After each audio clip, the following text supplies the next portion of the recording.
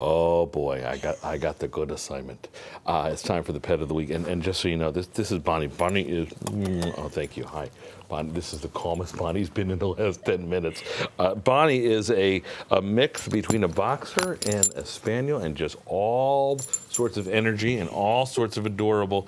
Susan Walschlager is here with us, but I got to say, I've seen pets of the week come in. This one may be a top 10 contender right here. Right? Oh my God, and her beautiful eyes. No, let's not chew on the microphone. Then they can't hear us, buddy.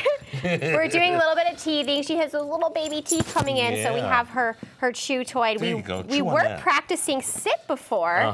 And successful? With a cookie, yeah, we had some success. Well, for a cookie, I'll sit. Right, I mean, me too. But that's a good point, because this is she's very young. Yeah, that's okay. You could take a little nibble.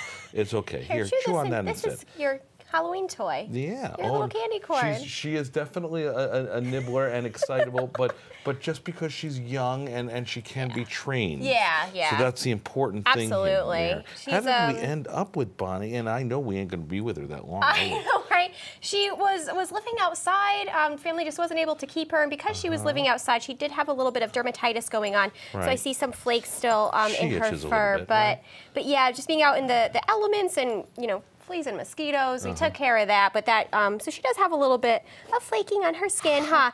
And I don't know, can you turn around and show people your front legs? Bonnie, over here. Over here. A little bit bow-legged, but our vets took a look at that, and they, she's not in pain. She's totally mobile and getting around, obviously, running everywhere. Sure. So just something for her future family to be keeping an eye on. How big will Bonnie get? I'm wondering if she'll be kind of medium-sized. These paws are not too giant. And she's still pretty light and easy to carry around at this point. Absolutely. I've seen some massive 2-month-old puppies, so compared to them, she's little, so she might be, like the medium size. Can you turn around? Over here, the cameras are over here, We want everyone to see. We want you to find a perfect forever home, which I know we're going to do very quickly, right? Yeah. Can I give a kiss? Maybe. That's a little nibble on the nose. And I do want to mention we have our Diamonds in the Rough Gala coming up this Saturday. Weekend. Yes. This Saturday at the North House in Avon from 6 to 10 p.m. We will have puppies coming for a meet and greet.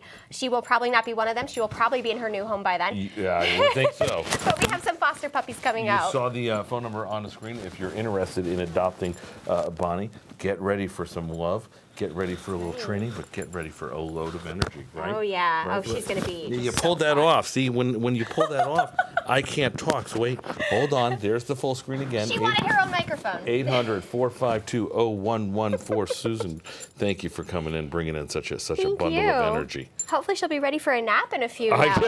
Oh, not the sweater. Here's your toy. Lord knows I will be.